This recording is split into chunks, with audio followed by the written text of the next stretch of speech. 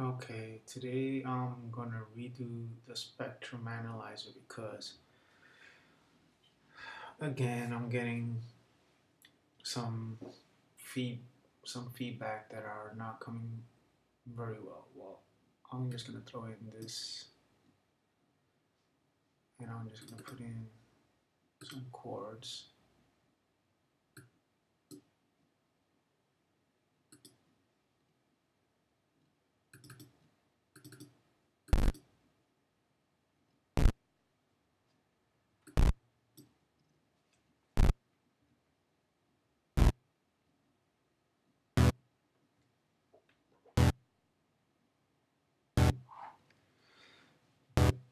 I'm gonna throw in the spectrum analyzer.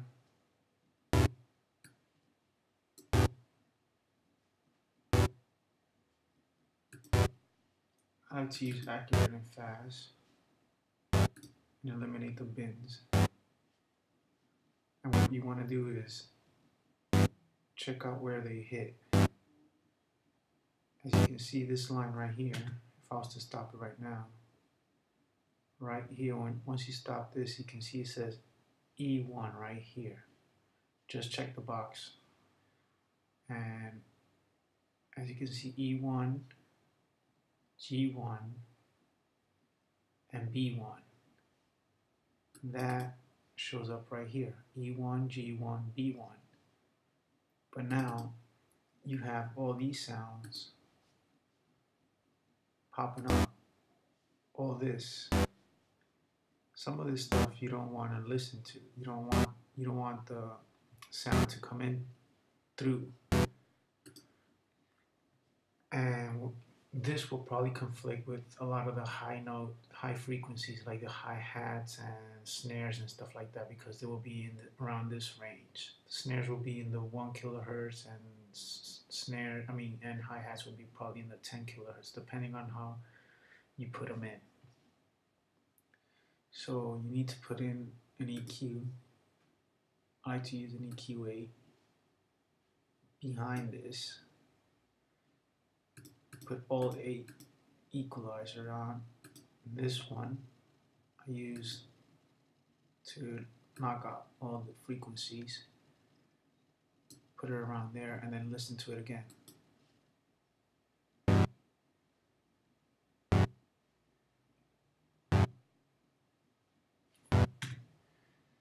In this range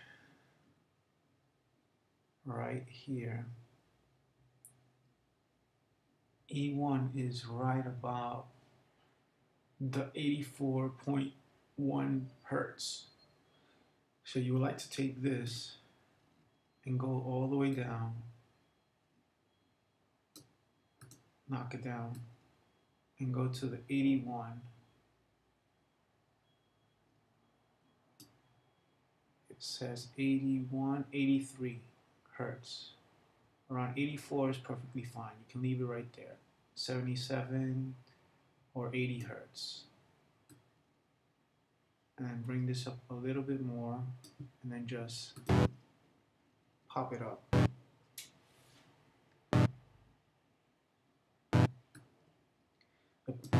The problem when you start eliminating these frequencies right here, then your sound is not going to sound so full.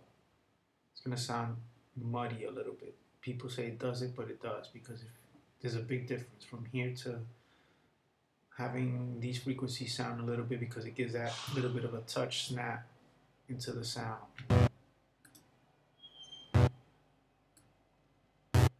You see?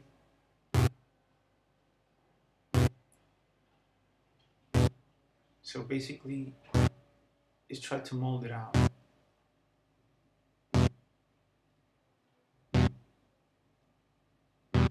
See, you're knocking out you're knocking out all the frequencies that give that nice little bit of a touch on the high notes, on the high frequency. So it's always good to have some sound going on, but once you have the whole entire mix going on, you're gonna have to start doing this again, basically, because you want the sound to sound fuller. Like, let's say if I put in reverb, tape, some feedback.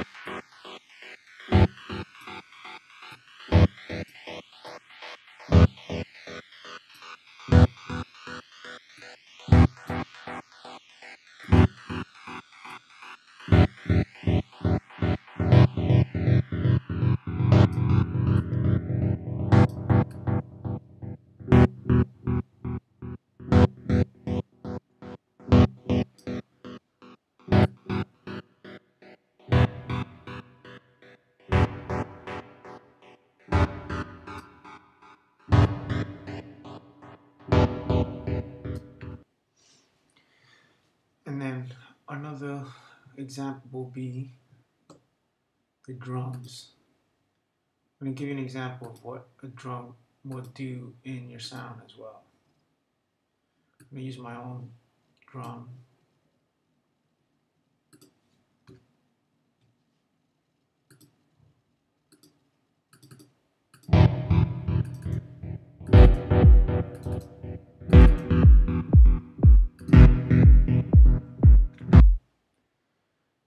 And let's say we take the spectrum analyzer and we put it into the drum rack.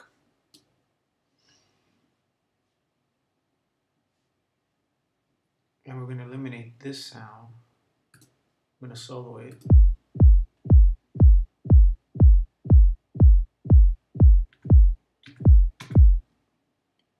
The drum is actually going into G0,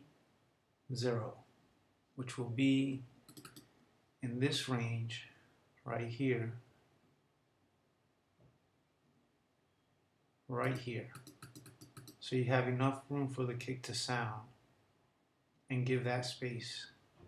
So it's actually right here. So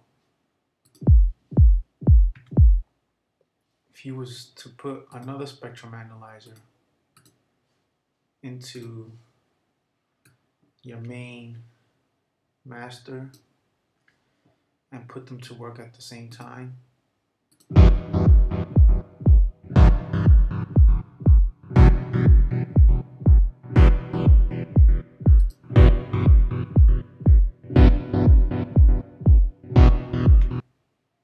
your kick is in the G0.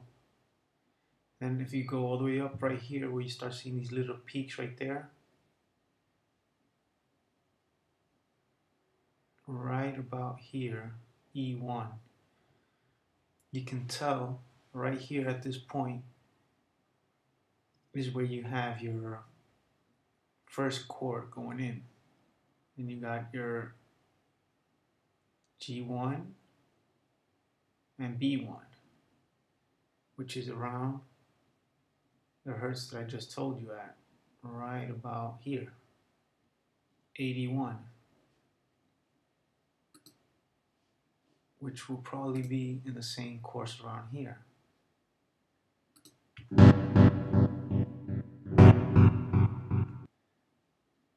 It wouldn't be around here at all because you can't hear it, but it starts right here.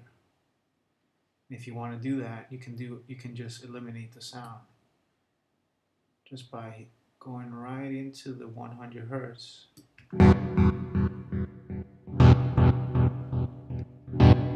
Just bring this down, just level it out.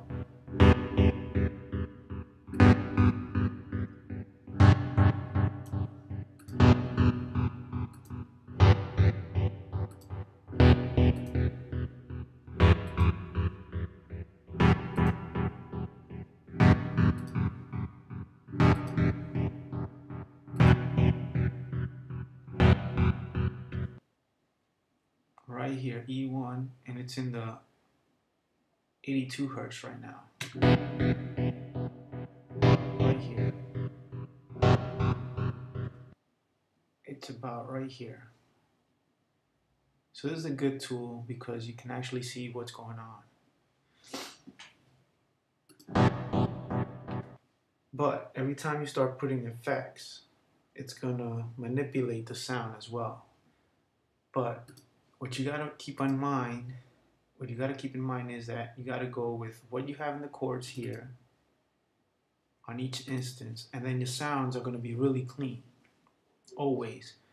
Wherever you know where your kicks is first landing, when you're making your patterns, like over here,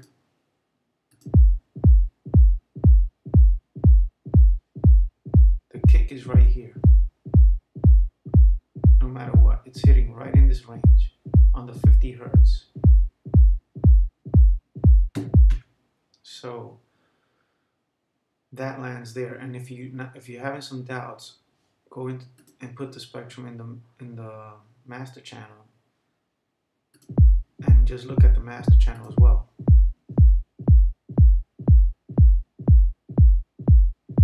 Your kicks is right here.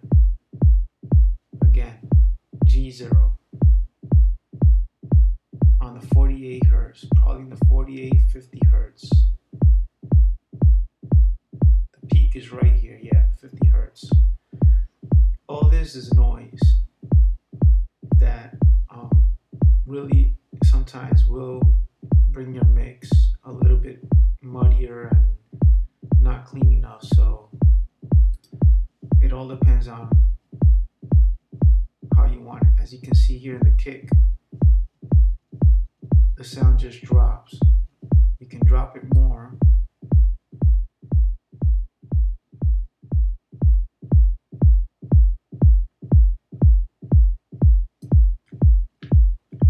But I prefer to leave it that way. Then, once you have that going on,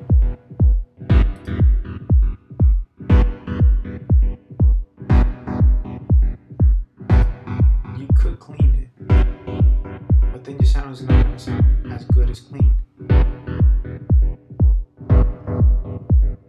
And if you was to put in, let's say, auto filter,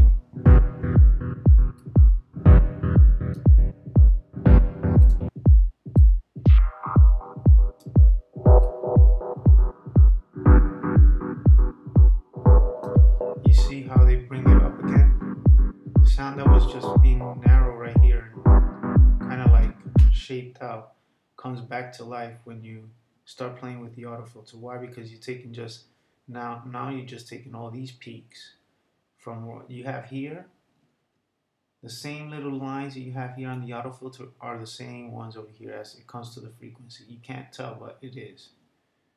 It's the same ones going in over here as well. So if you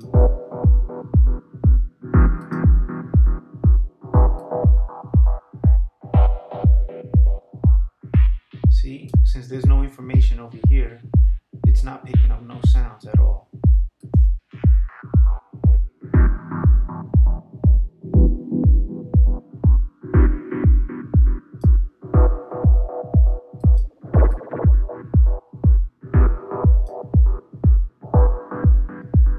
If you let it breathe a little bit more,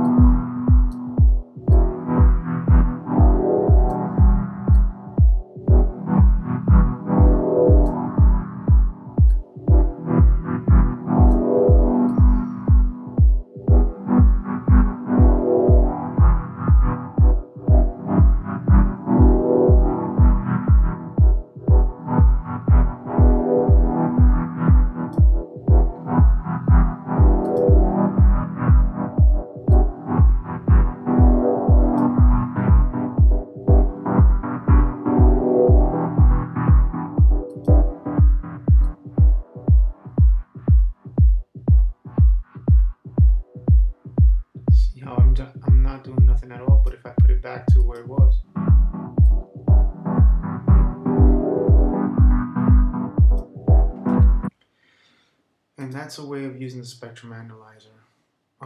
Hope this was a good tutorial. I mean, it's a quick tutorial, but if I was to put a hat going on, let's say the hats, or hats,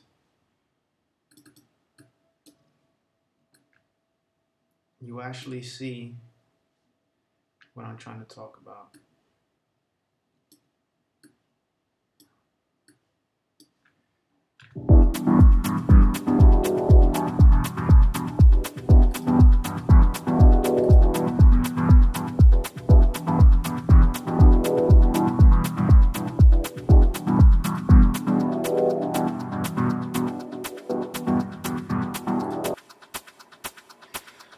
Hats are more difficult to get the sound polish. You could,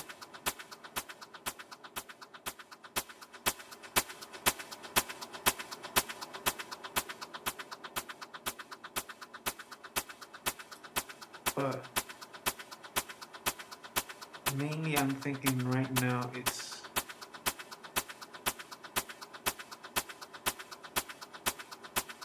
in the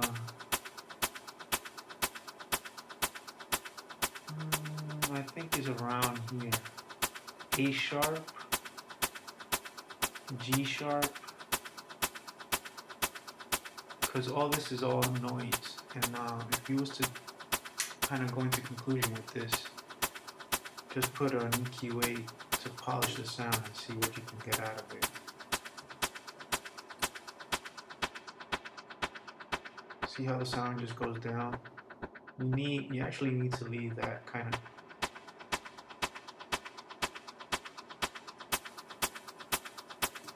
It's basically around this range. Always the high notes are in this range. So in the mix,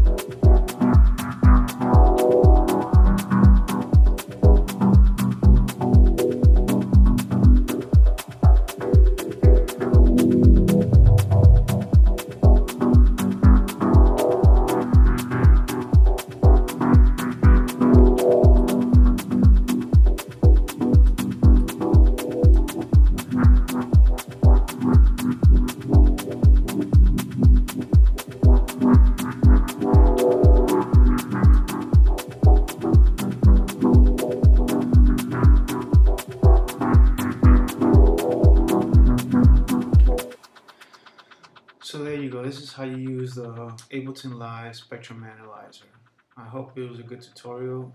Enjoy the rest of the days, and I'll come up with some more tutorials up in the following coming days right now. But right now I just lost my one and only friend, which was my dog, and I'm a little bit sad, and it's a little bit of a hard hit for me to get over the fact, you know, sometimes in some of my videos you hear her barking around. So I just lost her this past Saturday. So I'm still holding on to other stuff that is, you know, it's keeping me away from the computer, because I'm always remembering my one and only friend that I had for 4 years, which I lost this past weekend. So have a good one. Take care. Peace.